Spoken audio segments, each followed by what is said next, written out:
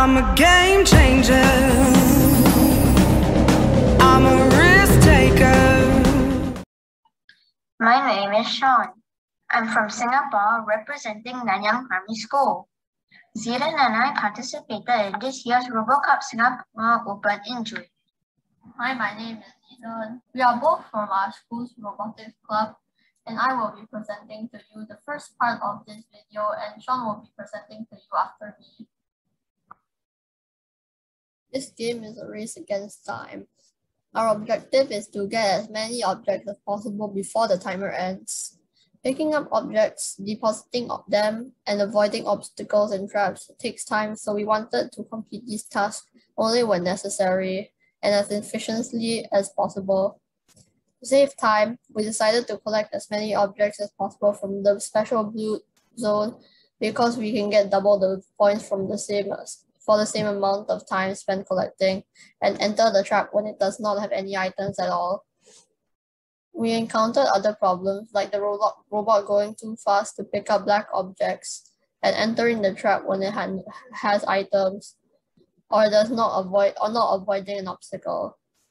We tried to different wheel speed settings to find out what speed allows the robot to collect items and avoid traps without wasting too much time traveling. With these methods, we got a higher score than earlier. The conclusion is to break the problem into smaller parts to solve and keep trying. Our objective is to get as many objects as possible before the timer ends, picking up objects and depositing them, and avoiding obstacles and traps take time. So we wanted to complete these tasks only when necessary and as efficiently as possible. The challenge tasks can be broken down into many tasks to save time. For example, we decided to allow the robot to go through the trap if it's not carrying any objects, as there will be nothing to lose and this will save time. We made the robot collect as many objects as possible before depositing, so it will save time and get more points each time it deposits. When ready to deposit, we make the robot turn into the depositing zone if either one of its sensors detect orange, so that it can deposit as quick as possible. We made the robot stay in the blue zone for longer because it gets the same points from collecting one item in the blue zone as collecting 2 items in other zones. Also made the robot move faster when it is fully loaded so that it can shorten the time taken to find the depositing zone.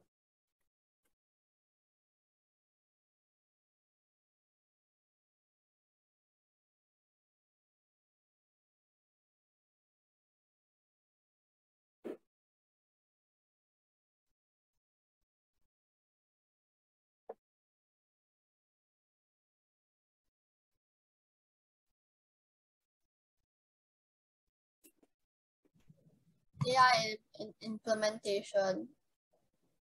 We allow the robot to go through the trap if it is not carrying any items. The advantage to this is the robot does not need to detour around the trap, and it gains access to collection zones on the other side of the trap.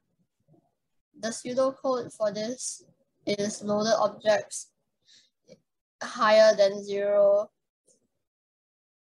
and it will turn away. This causes the robot to turn away from the trap only if the loaded objects is higher than 0. AI and implementation 2 and 3. AI 2, collecting as many objects as possible. AI 3 is turning into depositing zone. The method we use for 2 and 3 is when the robot has capacity for more objects, it ignores the depositing zone. When the robot is fully loaded, it should turn into the depositing zone once either sensors detect orange. The pseudocode for 2 and 3 is if loaded objects equal 0, and this allows it to turn left when the left sensors detect orange, or turn right and deposit when the right sensors detect orange. AI and implementation 4. Staying in the blue zone. The method we used is if the robot has capacity for more objects, the robot will stay in the blue zone longer by turning back into the blue zone when one sensor detects blue. The advantage to this is that it will earn double the points collected inside the blue zone than inside the regular zone. The pseudocode we use is loaded objects lower than 6. It will turn left, and when only the left sensor detects blue, or turn right when only the right sensor detects blue. I5. I programmed the robot to use the purple line to find the deposit zone. Method.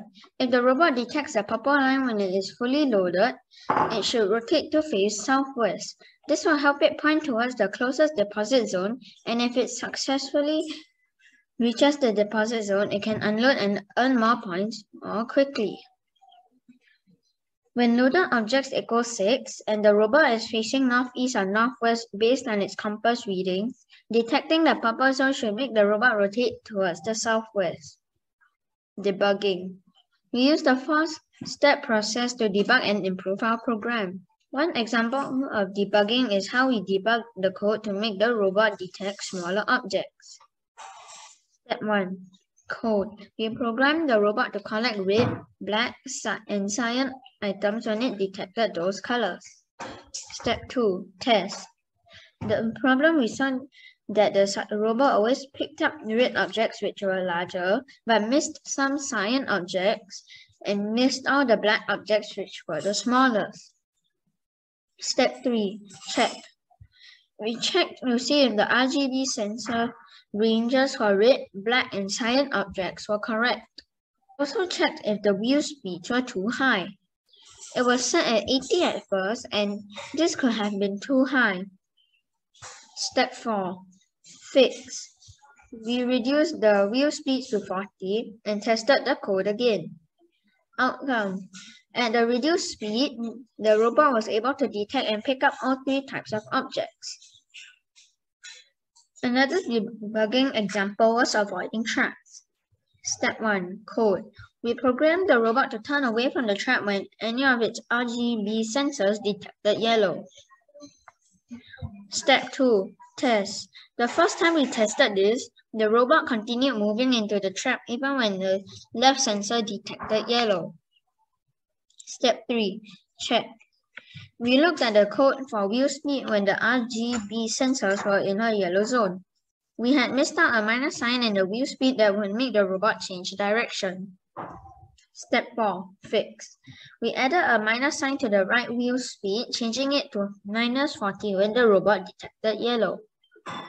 Outcome. When the robot's left RGB sensor went over the trap, the robot rotated towards the right and moved away from the trap. In conclusion, we had good results from using the 5 AIs. AI1, going through the trap helped the robot save time by not having to go around the trap and also allowed it to get to new areas easily. AI2 and 3, collect as many objects as possible and turn into deposit area. The robot saved time by depositing only when it was fully loaded. AI4, stay in special blue zone. The robot gained double the points for what it collected, and our points increased faster for the same amount of time it spent collecting objects. AI5, use purple line to find deposit zone. This helped point the robot towards the deposit zone so it could get to the zone faster. If we had to solve the same challenge again, we would try to use the green and gray lines to direct the robot to the deposit zone or special blue zones. We will also try to make the robot create more super and super plus objects by collecting the color objects in the right combinations. From this competition, we learned to try every method possible and keep working to improve our basic code. We also learned that small changes made to the code can make a big difference. Finally, I learned to pay attention to the rules and read instructions. It is important to be determined and never give up. Thank you for watching.